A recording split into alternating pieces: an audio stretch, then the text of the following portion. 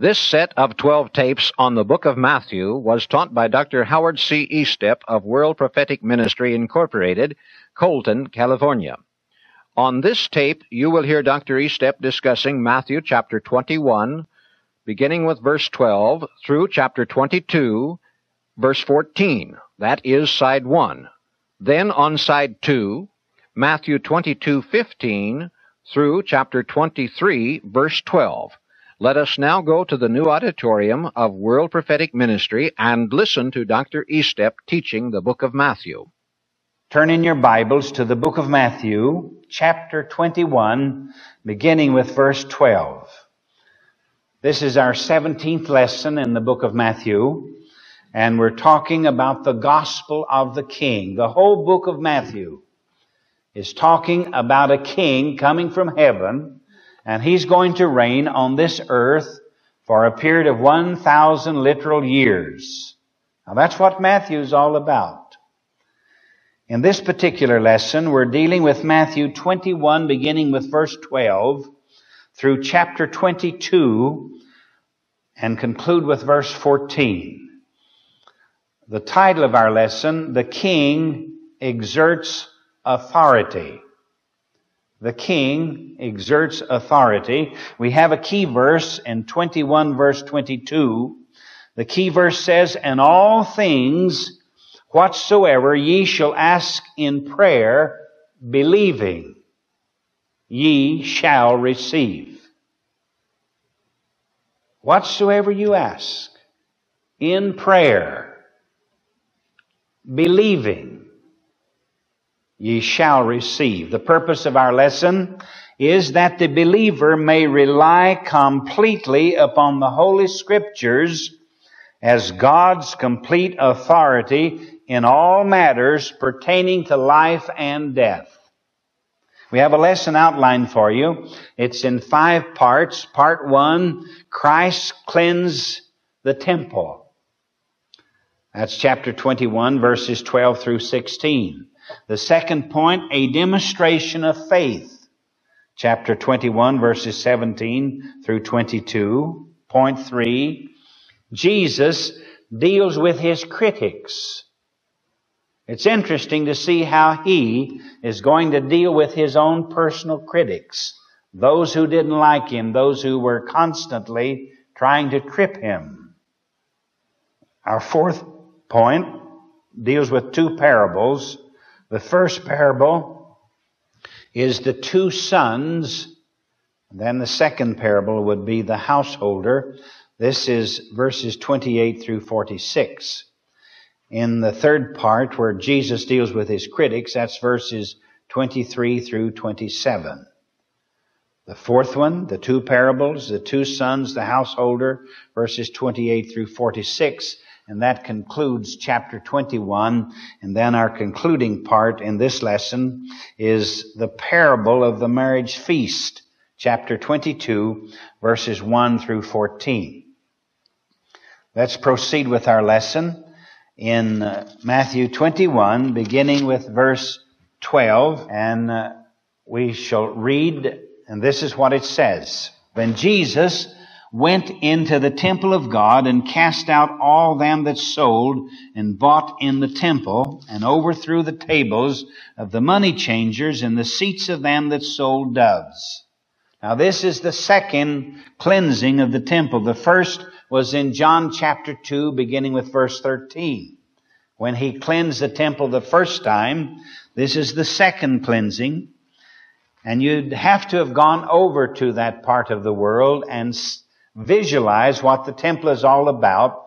It was the center of all types of worship in Israel at that particular time. And so there were men sitting in the courtyard of the temple at tables, and they were selling doves, which were sacrificed. They were making change because people came with foreign money. The money had to be converted.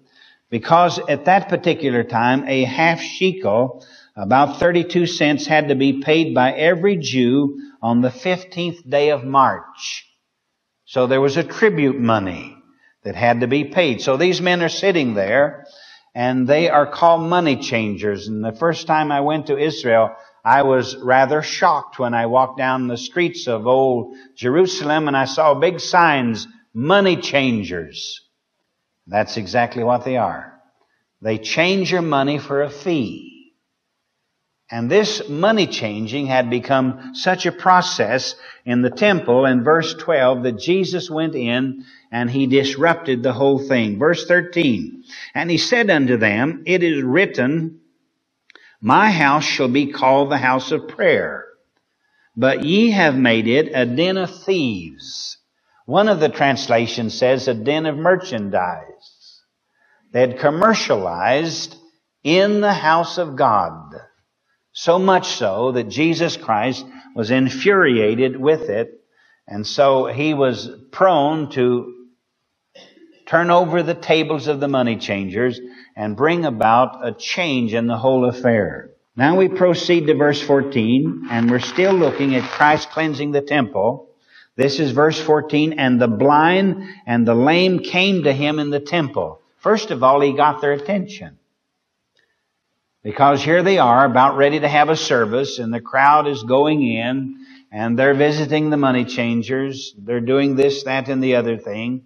Then He comes in and He turns over the tables and He cleanses the temple. He drives out these commercial con artists and He got the attention. And so then in verse 14, the blind and the lame begin to come to Him. And the Bible says He healed them.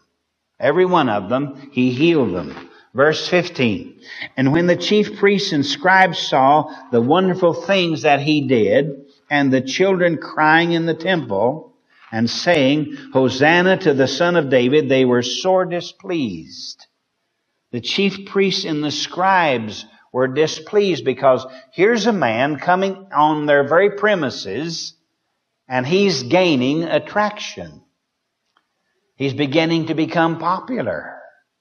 These scribes and Pharisees, you see, they had just come through 400 years of silence. There hadn't been a prophet in Israel since the days of Malachi, and for 400 years there had been complete silence. And so there appears on the scene a man who has tremendous power. He's able to heal people. He walks into the very center of religious authority and He turns over the money tables. He puts a whip in His hand and He starts bringing about a militant justice among those people, and He causes havoc. He gets attention. He becomes the center of attraction. And so these chief priests and scribes are very much perplexed about this whole situation, because in verse 16, and said unto Him, hearest thou what these say? Do you hear what all of these people are saying? Up in verse 15 they were saying, Hosanna to the Son of David. They were greeting Him as though He was a tremendous person.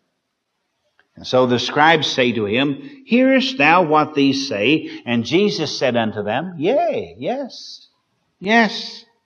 Have you never read, out of the mouth of babes and sucklings thou hast perfected praise? Even the infants were to praise Him. In one place it says that even the stones could be commanded to cry out and praise Him if necessary, because He had all power. Christ cleansed the temple. In our second point, a demonstration of faith, we begin with verse 17 through 22, and it says in the 17th verse, and He left them.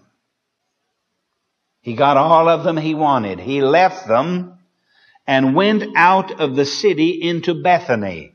Now, Bethany is about 2 miles away or a little bit less. So He leaves Jerusalem, the temple, on Mount Moriah, and He goes out of the city, goes over to Bethany. This is verse 17. And He lodged there. The notes I have tell me something I'd never thought of before, but Jesus really never spent a whole night in the city of Jerusalem. He always went out of the city. He frequented the home of Lazarus, Martha, and Mary oftentimes. In fact, when you visit that part of the world, they will show you a probability of a house that could have been similar to the house of Lazarus, Martha, and Mary. And they had what they called a prophet's room upstairs. Just a small room.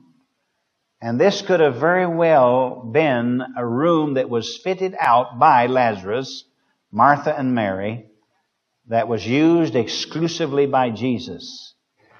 Verse 18, he returned into the city, and as he was going into the city, he hungered. He hadn't had breakfast, evidently. He became very hungry, or he was conscious of his hunger. And then in verse 19 it says, and when he saw a fig tree in the way, as he was going along the pathway from Bethany over to Jerusalem, he saw a fig tree by the pathway, and he came to the tree and found nothing thereon. Now that fig tree is much like the lemon tree that we have in our backyard. There are lemons on that tree 12 months a year. Now, sometimes during the year it has more lemons than it does other times. So fig trees had figs on them the year round if they weren't picked.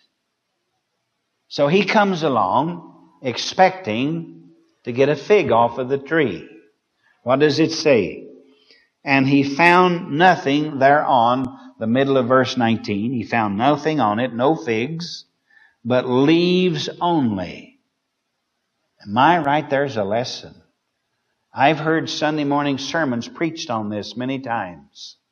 In fact, there's a song, Only Leaves. He was expecting fruit, but he got just leaves. Modern Christianity, very little fruit, just leaves. Big show. Oh, big deal. But no fruit. So when he went to the tree, no fruit, just leaves. And he said unto the tree. Now he talked to the tree. After all, he's the creator of the tree to start with in the first place. And he said unto the tree, let no fruit grow on thee henceforward forever. Now he didn't curse all the fig trees. He cursed just one tree. One tree. And presently the fig tree withered away. That's a miracle. That was a miracle right from the lips of the Son of God, because when he examined the tree and there was no fruit there, only leaves, he cursed it. He put a curse upon it, and it withered immediately. And verse 20 says, and when the disciples saw it, they marveled, saying, how soon is the fig tree withered away? Almost within the space of just a few minutes, this thriving, beautiful, green, foliaged fig tree begins to wither away. Now what's the point here? It's a demonstration of faith. It's carrying out the title of our lesson, The King Exerts His Authority. Now some people come along and say, well, why would he do a thing like that? Who am I to question him? It's his tree. He can do what he wants to with it. And there's no point here in trying to make this the Jewish nation any more than you would make a sassafras tree a Gentile nation. And it's amazing how some preachers and some writers try to twist everything into a prophetic situation. There's no prophetic situation here. He's going down the street, down the pathway. He sees a tree. He thinks it's a fig tree. It is. And normally fig trees have figs on them. He reaches for a fig. There's no fig. And he said, cursed be on you from now forever. You'll never have another fig on you as long as you live. And the thing withered away within the space of the time that they were there on that spot. Tremendous power, a demonstration of faith, meaning to say that if we have faith to believe in God, God can bring to pass every desire of our hearts, providing those desires are according to the will of God. I don't care what they are. You're sitting in a monument of faith at this very hour. A year and a half ago, this did not exist. It's here because one man, surrounded by believing Christians of like mind, persevered and believed that God could do it, and God has done it. Verse 21. Jesus answered and said unto them, Verily I say unto you, if ye have faith and doubt not. We're showing you a demonstration of faith. If you have faith and doubt not, ye shall not only do this which is done to the fig tree, but also, if ye shall say unto this mountain, Be thou removed, and be thou cast into the sea, it shall be done. Verse 22. And all things whatsoever ye shall ask in prayer, believing ye shall receive. Now some people have the idea that they can cast mountains into the sea. There's no point. That would be ridiculous. To go out here to a hill and say, I believe that I can have you removed. There's no point. The Bible doesn't emphasize that. The Bible doesn't say just because we believe that we're going to have the ability to go out and do heavenly excavations. It doesn't say that. Or put heavy machinery operators out of business.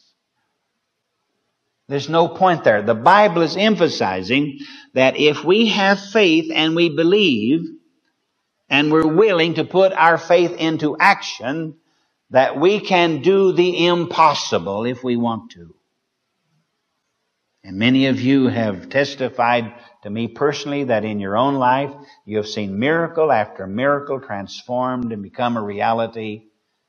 And some of you are in this auditorium at this hour because God has performed a miracle in your own life physically, or you wouldn't even be able to be here. Jesus deals with his critics. This has to do with verses 23 through 27, and this is quite interesting. I like the way he deals with his critics, because if you are a true believer in Jesus Christ, you're going to have critics. The lady who lives next door to you will become a critic, in all probability. Somebody that you work with will become a critic. If you are a true, born-again, Bible-believing, Holy Spirit-directed believer, you can't help but have a critic. Or critics. How are you going to deal with them? And when he was come into the temple, the chief priests, this is after he had put the curse on the fig tree, he came into the temple, and the chief priests and the elders of the people came unto him as he was teaching. And they said, because they're the religious leaders, you know. They're the ones that are ordained. They're the ones that have been through the seminary. They're the ones who had been given permission to teach Judaism. They were the ones who wore the robes, the long robes, and had their hands in the cuffs, you know. And they stood on the corner of the street and they prayed long prayers audibly so people could hear them. They're the religious leaders. So they come to him and they say to him, by what authority? Where did you get your authority to teach like this?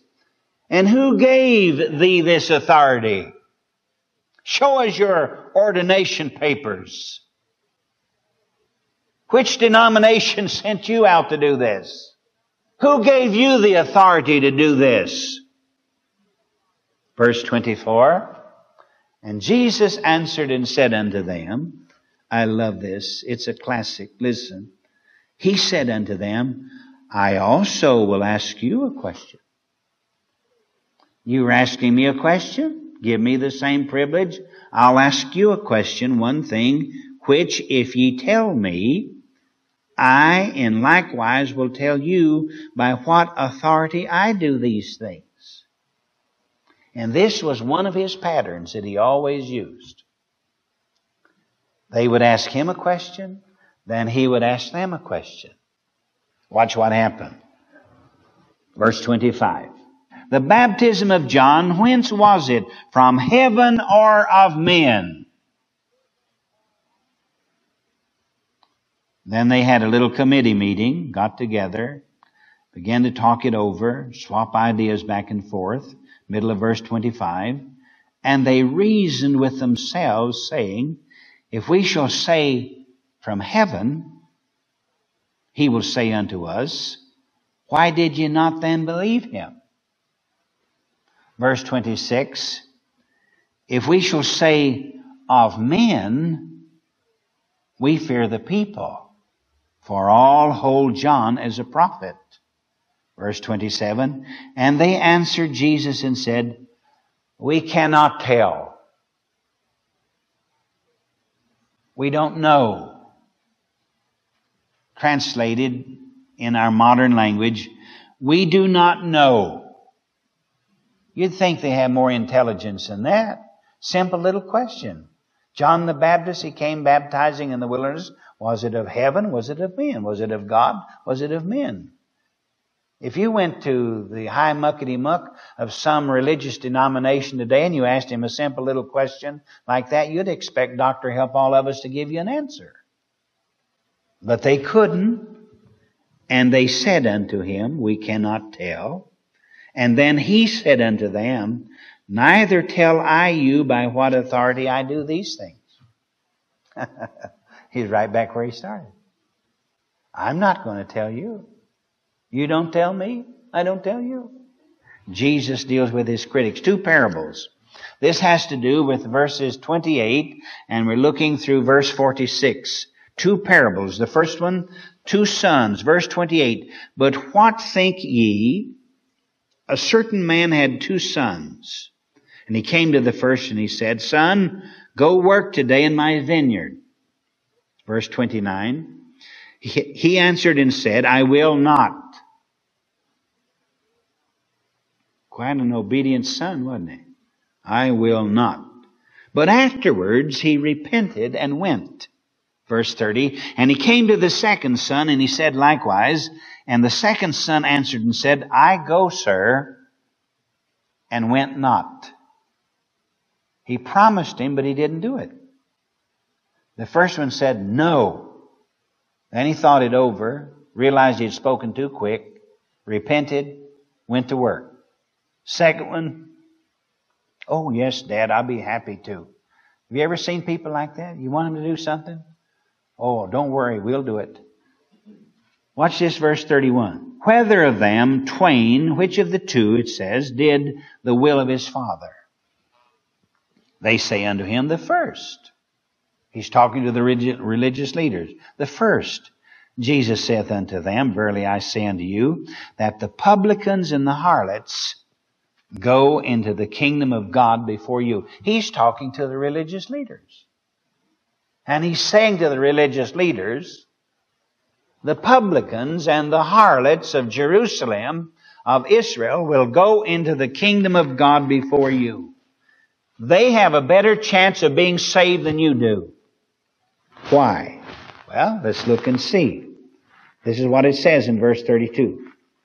For John came unto you in the way of righteousness, and you believed him not. John the Baptist came as a righteous man of God, teaching and preaching and baptizing, and urging people to repent of their sins and be saved, and they refused to believe him. Middle of verse 32. But the publicans and the harlots believed him. And ye, when ye had seen it, repented not afterward, that you might believe him. These two boys, one said, no, I won't. Then he changed his mind. He went to work. The other son said, oh, yes, Dad, don't worry a thing about it. I'll get it done. I'll have the lawn mowed, Dad, before 10 o'clock. Don't worry a thing about it. And Dad comes back later and the mower's still in the garage. Nobody's taking it out to do anything with it. The guy's gone off down to the pool room. You see, if we promise somebody to do something, do it. If we make a covenant with God and our fellow man, do it if it's possible within your physical framework to do it. God will bless you for it. And which of the two were in the will of God? The first one. Because he repented of his wrongdoing, and as he repented, he immediately took up where he should have started in the first place. So we have here, in this section of Scripture, beginning with verse 28, the two sons, the first parable. We move to the second parable, and this is in verse 33, and this is what it has to say. And it deals with the parable of the householder. It's an interesting parable. Verse 33. Here another parable. There was a certain householder which planted a vineyard, and he hedged it round about, and digged a winepress in it, and built a tower. That tower could have been a temporary structure, or it could have been a stone tower that was a permanent structure out in the middle of the vineyard, because in that stone tower was room for a man or even a small family to live. They cook their meals, they sleep there, they watch the vineyard to keep robbers away and to keep wild animals from coming in and destroying the grapes. So he planted a vineyard, built a winepress, built a tower, and then he rented it out to the husbandman, and then he went into a far country. Verse 34. And when the time of the fruit grew near, he sent his servants to the husbandman that they might receive the fruits of the vineyard. Verse 35. And the husbandman took his servants and beat one, and killed another, and stoned a third. That's a pretty rough reception. Verse 36. Again, he sent other servants more than the first. He sent a bigger contingent of servants back to the vineyard, and they did unto them likewise. They roughed them up, gave them the going over, gave them the mafia treatment. Those boys weren't willing to come back anymore. Look at verse 37. This is what it says. But last of all, he sent unto them his son. He was sending actually this is a picture of how God dealt with the world. He sent the prophets, major and the minor prophets. They were all killed. They were stoned. They didn't listen to them. And finally, verse 37, and then at last he sent unto them his son, saying, they will respect my son. They'll reverence him. Verse 37, they'll reverence him. Verse 38, but when the husbandman saw the son, what happened? Evil thoughts began to take place in his mind, and they said among themselves, this is the heir. This is the fellow that's going to inherit this whole vineyard. This is the heir. Come, let us kill him, and let us seize on his inheritance. Once we kill him, then we'll own the whole vineyard. Now watch it. It gets really interesting. Verse 39. And they caught him and cast him out of the vineyard and slew him. Verse 40. When the Lord therefore of the vineyard cometh, what will he do unto those husbandmen? Verse 41. They say unto him, he will miserably destroy those wicked men, and will let out his vineyard unto other husbandmen, which shall render him the fruits in their seasons. What's it a picture of? It's a parable. A parable is an earthly story having a heavenly meaning. What's he saying? That the Jews had the gospel before the Gentiles ever thought about having it. For 1,500 years, God dealt with the Jews through the Mosaic law and the Mosaic covenant. They turned their backs upon him. The Jews had the opportunity. I believe the Bible teaches that God doesn't continually give people an opportunity to live for him. God doesn't continually give the unbeliever an opportunity to be saved, that there comes a day when that day of grace ceases. Now, I'm not saying that the day of grace is the same for everybody. God may extend His day of grace longer, individual grace, with an individual one longer than the other. The Jews had their opportunity. They slew John the Baptist, cut off his head. They slew the Son, Jesus Christ. They chased Him up one of the hills of Asia Minor. And the Jewish leaders of that day cried out to the Roman authorities. They said, "Crucify Him and let His blood be upon us and our children." And that's exactly what has happened. And then God gave the vineyard to somebody else. Did you notice that? In verse 41, He will miserably destroy those wicked men, and will let out His vineyard unto other husbandmen, which shall render Him the fruits in their seasons. And for 1900 years, the Gentiles have been tending the vineyard. The Gentiles have been taking the gospel to the four corners of the world. Not the Jews, the Gentiles. Look at verse 42. It's quite interesting.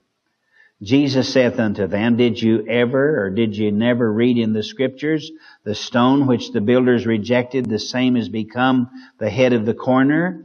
This is the Lord's doing, and it is marvelous in our eyes." Verse 43, this is what it says. "Therefore, say I unto you, the kingdom of God shall be taken from you," from the Jews, "and given to a nation bringing forth the fruits thereof." Verse 44, "And whosoever shall fall on this stone," who endeavors to harm this stone, talking of himself, "shall be broken, but on whomsoever it shall fall, this stone, will grind that individual to powder." You can't mess around with God. It's all the way with Jesus Christ or nothing. I'm watching some of the popular, recently converted, big-name Christians. If they're playing around with God, my friends, that stone will grind them to powder. Because He doesn't play fast and loose. It's with God all the way or nothing. Looking at verse 45. "And when the chief priests and Pharisees had heard His parables, they perceived that He spake of them." Well, I would think so, dummies. You think they'd wake up after a while, wouldn't you? Verse 46, "But when they sought to lay hands on Him, they feared the multitude, because they took Him for a prophet." And He was. He was a prophet sent of God. The two parables, the two sons, the householder.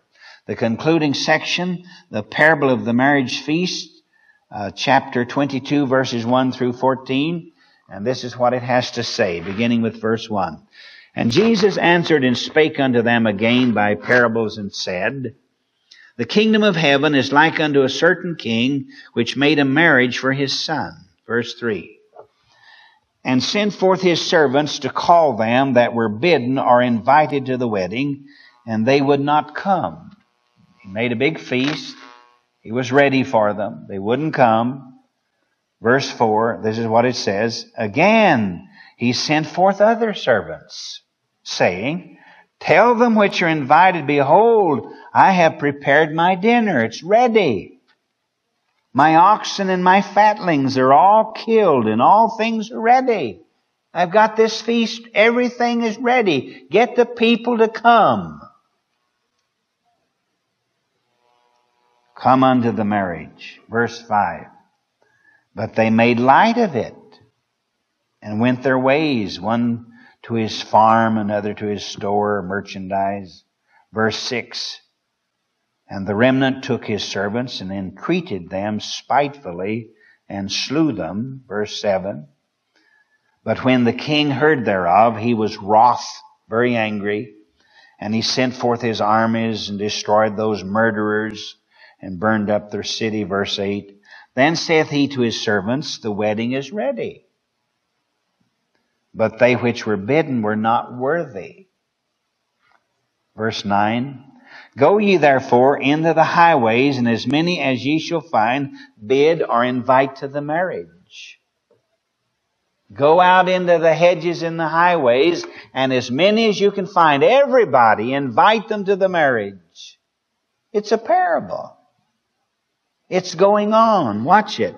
Look at verse 10. This is what it says. So those servants went out into the highways and gathered together all as many as they found, both bad and good, both saved and unsaved. And the wedding was furnished with guests. He's talking about the marriage supper. What's the purpose of the church? What's the purpose of this ministry? Invite people to come to Jesus Christ. Tell them that all things are ready. Get ready for the marriage supper of the Lamb, both good and bad. Don't worry about a fella if he has a bad habit or an evil habit. When he comes to the judgment of his works, that will all be taken care of. Look at verse 11. And when the king came in to see the guests, he saw there a man which had not on the wedding garment. In the eyes of God, we all look alike. There's no group that's more esteemed than another group. We're all there by the shed blood of the Son of God. By grace. By faith. By the application of the atoning work of Jesus Christ on the cross of Calvary. We'll all look alike. When the king came in to see the guests, he saw there a man who had not on the wedding garment. Verse 12. And he saith unto him, Friend, how camest thou hither, not having a wedding garment? And this man was speechless. This fellow was just speechless. He didn't know what to say. Verse 13.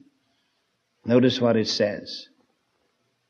Then the king said to the servants, Bind this fellow that doesn't have on a wedding garment, bind him hand and foot, and take him away, and cast him into outer darkness. There shall be weeping and gnashing of teeth.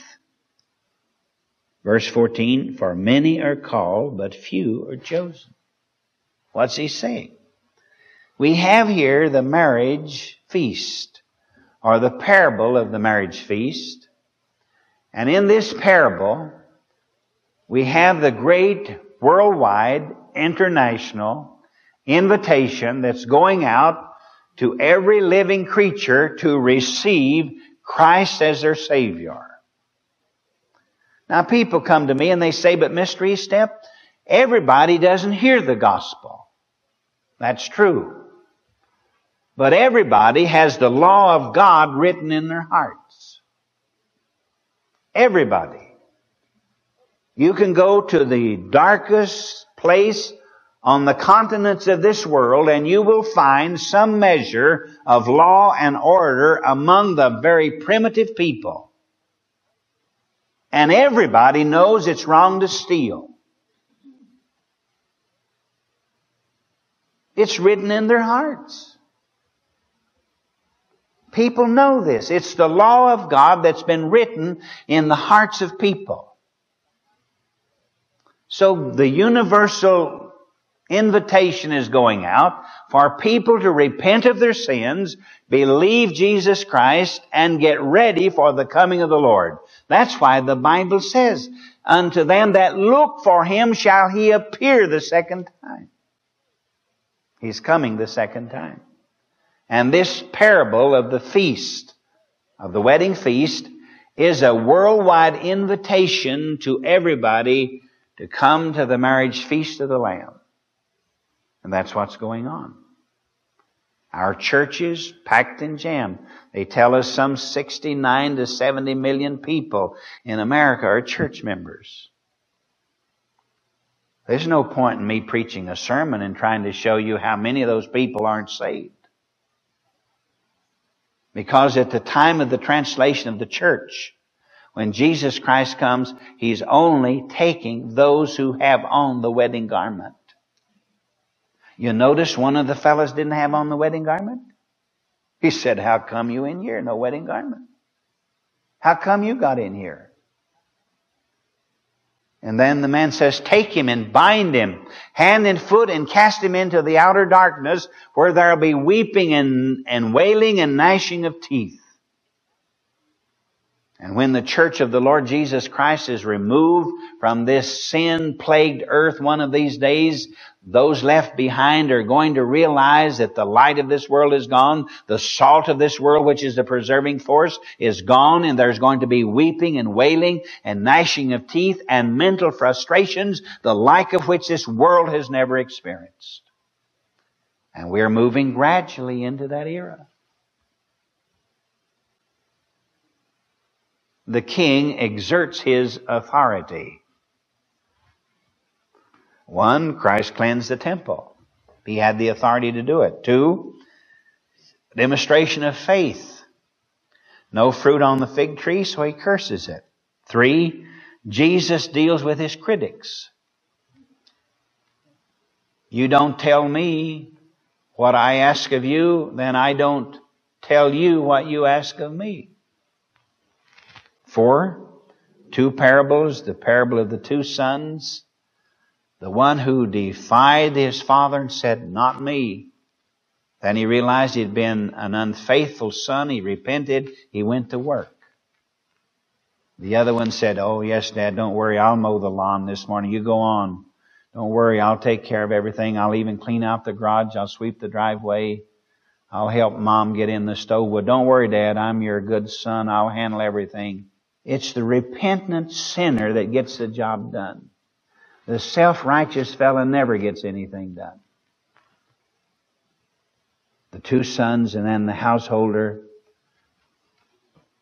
where the householder finally sent his son, the heir, and they ganged up on the heir and they slew him thinking that they would have the whole thing. And then we conclude our lesson with the parable of the marriage feast. There's going on a worldwide invitation to invite everybody to come to the marriage feast of the Lamb. One of these days the trumpet will sound, the heavens will split, the Son of God will come down from glory. We'll be caught up in a moment of time and taken up to the third heaven to the judgment of our works. We'll be judged. Every spot has to be taken out of our marriage wedding garment. Every wrinkle. It has to be cleansed perfectly. Omission and commission, sins, they have to be justified by the shed blood of the Son of God. And then we'll go into the marriage supper, and there we'll all have on the marriage garment, the wedding garment. And we'll all look alike, because we'll be with Him forever and ever and ever. And there's not one verse of Scripture anywhere in the Bible that says we ever leave Jesus Christ for one moment when He comes at the time of the rapture of the church. Wherever He goes, we go. He comes down to the earth to reign for 1,000 years. As the King of Kings and the Lord of Lords, we come with Him as ambassadors. He goes to the white throne judgment at the end of the millennial kingdom to judge the wicked of all generations of the earth. We go with Him. Not to be judged, but we go with Him because we are always with Him.